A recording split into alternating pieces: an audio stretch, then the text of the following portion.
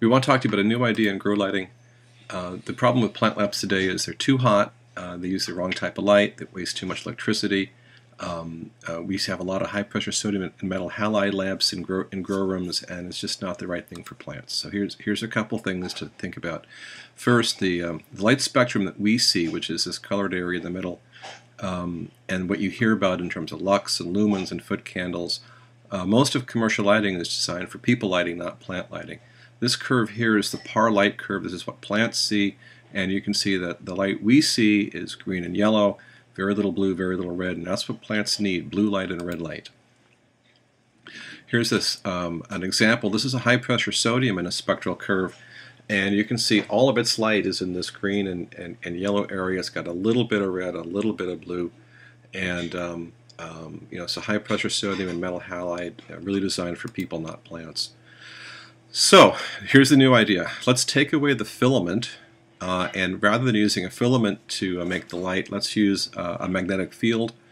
This is called magnetic induction lamps, and what we've done is we've taken these two magnetic inductors, put them onto either a rectangular or a circular bulb, and that gives us an induction lamp that will burn cool and last for a very long time. Then we took some special phosphor coatings. The team has spent over 2 years coming up with phosphor coatings that are perfect for plants. We have a number of different lamps, and we're going to just walk you through real quickly a one big idea that's going to be fantastic for grow rooms. Here's an example now. This is the PAR light curve. This is what plants want. Here is high pressure sodium. You can see it's in the wrong spot. Here's the curve for one of our lights. This is one of our flowering lamps. A huge amount of blue light, a very large amount of red light. You will not find better looking spectral curve on any plant lamp in the business today. We're really excited about these new lamps. Okay, so the first thing, we got the right kind of coatings. The second thing is a dramatic reduction in heat. Typically an HID lamp is going to burn around 2,000 degrees Fahrenheit. Induction lamps burn at about 10 times less. Which means a whole bunch of stuff. It's better for the plants, of course, to have that less heat. Also, you have a dramatic savings in removing the heat from grow rooms. So it isn't just the savings on the lamps themselves, but also on all the equipment required, all the fans required to pull the heat out. The other thing about having the lamps run cooler is you can put the lamps right on top of the plants. We're recommending between 8 inches to 16 inches above the plant canopy.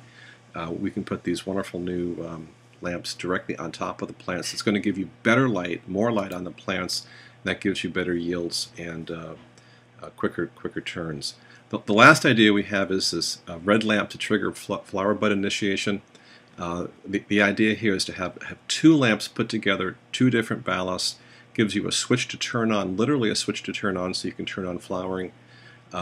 Much more control over the crop. So here's our typical induction grow lamp. But over here on the right, we have our new REDShift lamp. This is the grow lamp on the outer ring, and then a special red light at the center. We do this with both our rectangular lamps and our round, both with this little round donut in the middle.